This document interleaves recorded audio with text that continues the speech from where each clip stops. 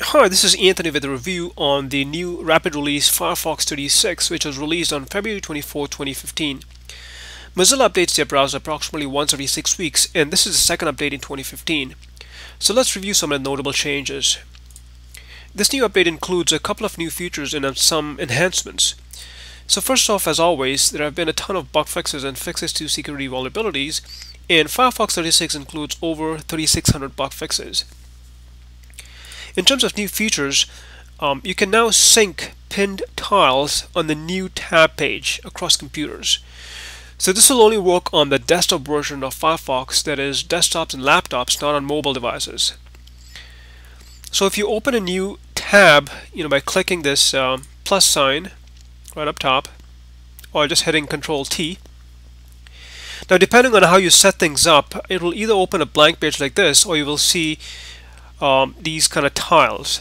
Now these tiles are displayed basically on websites that you frequently or recently visited.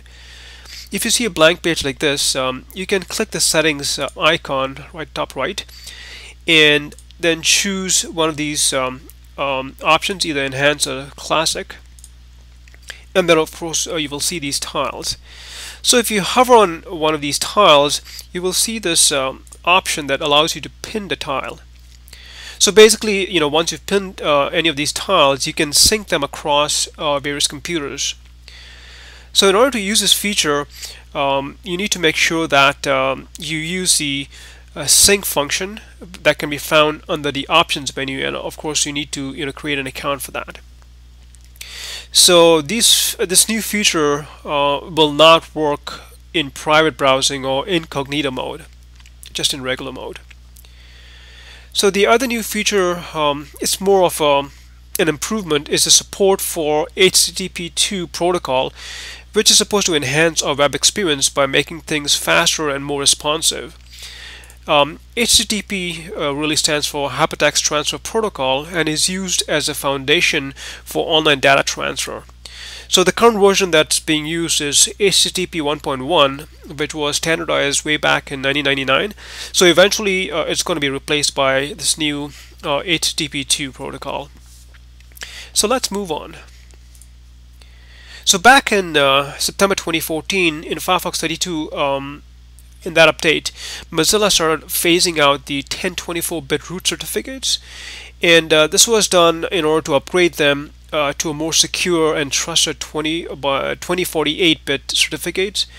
So in phase 1, these were the root certificates that were either removed, or their SSL and signing code or code signing trust bits were turned off, basically forcing them to use a higher version of the security certificates, which is 2048-bit or higher.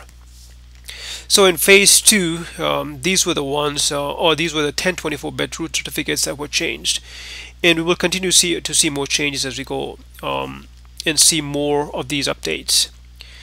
Other changes in Firefox 36 include several HTML5 improvements, and one of the notable ones is the improved ES6, or ES6 really stands for ECMA script 6, and it's going to provide better performance, and it's essentially a new version of JavaScript, and it's supposed to be about 22 times faster. Users will now see a crash reporter if and when the Firefox browser crashes. I've personally not experienced any crashes in a while, so it's a good thing. And there are a couple of improvements for developers as well. You can find all the Firefox 36 release notes, which basically lists down the full list of new features and changes, and I will leave a link in the description section of this YouTube video. So every time I upgrade Firefox, I run the browser benchmark test using Peacekeeper, and I've been impressed with the results since the last update, which showed significant improvements.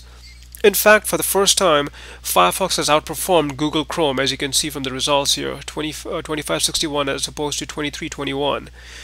And as you can see from this chart, in the past, Google Chrome has outperformed Firefox when you look at the benchmark results. Of course, these will vary depending on user to user. Your results may be different, so it's good to just run this Peacekeeper benchmark test. Also, if you use many Firefox add-ons, you may want to wait for a few days until you get the new updated version of Firefox.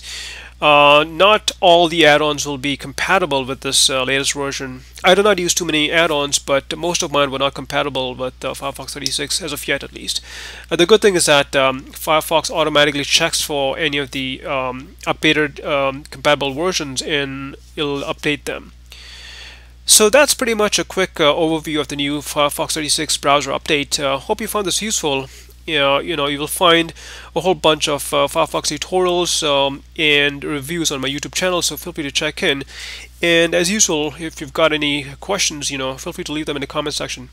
Cheers.